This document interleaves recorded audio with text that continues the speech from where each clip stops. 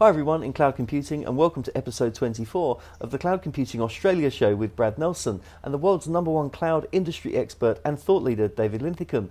This show is sponsored by Nelson Hilliard, cloud computing recruitment specialist placing great people in cloud, IoT, fintech and AI. In this week's show, Dave and I are talking about tech companies are under increased scrutiny, with everyone from lawmakers and investors to employees and consumers examining relationships between what's good for business and what's bad for individuals. Hi Dave, it's great to see you on the Australia show this week. Yeah, it's great to be back, and that's great to look at this topic because I'm getting a lot of questions about this. Yeah, it's a great topic, it really is, and it's on the tip of everyone's tongues, what with the new GDPR regulation coming in Europe on the 25th of May. So Microsoft and the Australian government have welcomed the passage of clarifying lawful overseas use of data, or the Cloud Act, by the US Congress in late March. Do you think this will drive more commerce with the US or less? I think it's really as a double-edged sword, because the reason they're doing this is really for law and order reasons. So in other words, if I'm leveraging Azure or leveraging AWS and my data happens to be physically stored in Ireland, for example, which it may be, that they can get access to it by subpoenaing the American company. So it's a bit of a scary thing, the whole Big Brother aspect of it, but it also kind of eliminates the legal battles that have been going on, which Microsoft has been involved in one of them with the United States government over subpoena services to get information off of these things. It just clarifies it and makes it a law. I think that what's going to happen in Australia is that they're going to see probably an uptick in managed service providers, because they're looking to store information on servers that are going to be unsubpoenable, or you can't subpoena via U.S. laws, so they're kind of out of the reach of U.S. laws. I wouldn't say just for nefarious purposes, but just for privacy issues. The concern would be that we get some private data which is swept up in data that they're actually looking for incriminating evidence on companies, versus something that's going to be more innocuous in nature. And so that's why outside firms are, and I think rightfully so, are a little suspect of this. I think that they may end up losing money in the fact that a lot of the cloud providers may not have presence in Australia to the degree that we thought they would have because of these issues. In other words, if the stuff is you can get at the information pretty much in any country, through the American provider, then ultimately it doesn't make sense for you to have your information all over the place, and regions basically are eliminated from a legal purpose.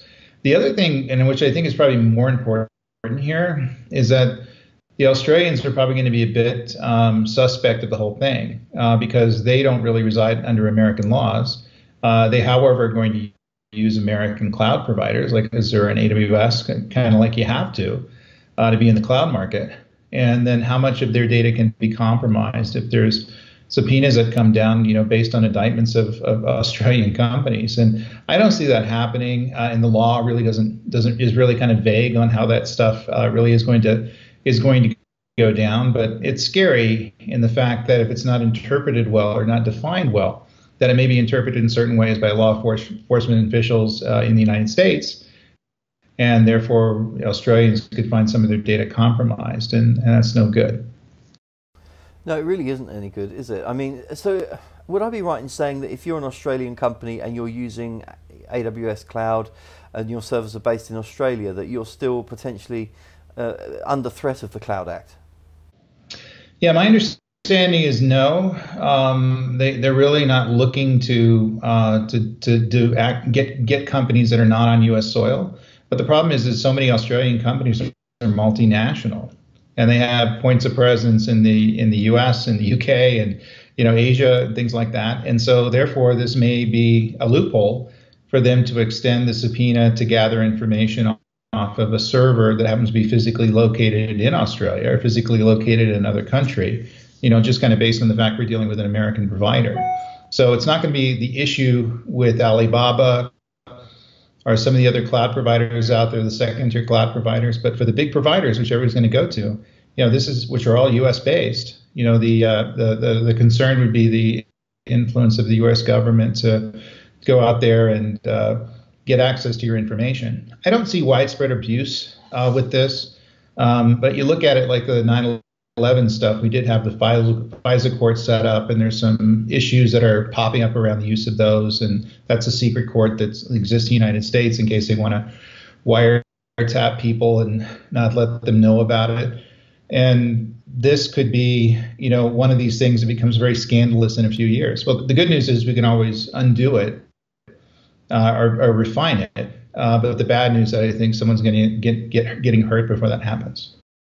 Yeah, absolutely. And how would it sit with, say, Alibaba that have got servers within the US, for argument's sake? Would they still be under the Cloud Act if they've got servers on the US soil? My understanding is no. I mean, obviously, if it's on U.S. soil, they can subpoena the providers there if there's a physical presence and maybe seize the physical server. But as far as having access through the provider, I don't think Alibaba is compelled to cooperate. I think the U.S. firms are compelled to cooperate. So China may have their own laws and regulations coming toward the end of the year, which basically replicates that act so they can get access to the information no matter where it's stored. But right now they seem pretty safe. So I guess that means that if you're running an illegal business, probably not a good idea to put it on Amazon or Google or Microsoft, and Alibaba is a question mark. Yeah, absolutely, really is. It leads me on to my next question, actually, Dave, to close the show. Is have you got sort of the top 3 tips that businesses should be aware of to prepare for the Cloud Act, or that are already involved and that aren't really aware of it? Yeah, number one is to look at the use cases. So how are you vulnerable? And most businesses are not going to be vulnerable. But the thing is, are you storing information on servers that may incriminate you in some way? And chances are that's not going to be the case, but it could. Tax issues, things like that. They may go after one piece of information and get other pieces of information that's incriminating. And if so, you need to clean that stuff up pretty quick, probably clean up your act as well. Then number 2 is ultimately, what kind of encryption services and security services should you be leveraging? This is really, kind of a security issue, not the fact that they're not going to be able to encrypt your stuff, because I think the government will be able to encrypt your stuff. But the fact of the matter is, if they do take a physical server from someplace or a subpoena, that if your stuff is existing with some other suspicious information that the government is seizing, you just happen to be on that physical device, then it's going to be encrypted and typically safe. And they're typically not going to ask you to unencrypt it if it has nothing to do with the case that they're looking at.